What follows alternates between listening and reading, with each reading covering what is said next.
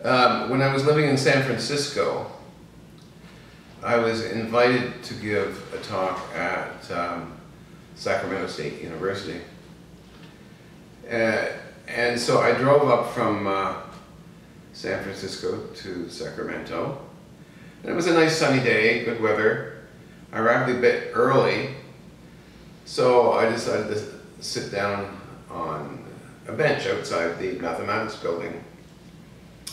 And along came a student who sat down on the bench beside me, and he opened his book and started reading it. And I glanced over and saw that it was my calculus book. And so I introduced myself to him as the author of the book he was reading.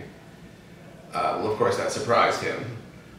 It's such a coincidence. But then I said, I'm happy to see you reading the actual textbook, because sometimes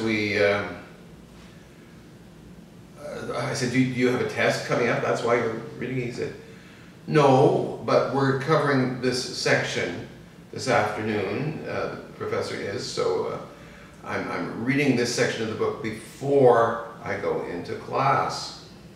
And I said, what a great idea. Did it help you? He said, oh yeah. So he said, I said, how can I get my own students to actually open the book and read it, before a lecture?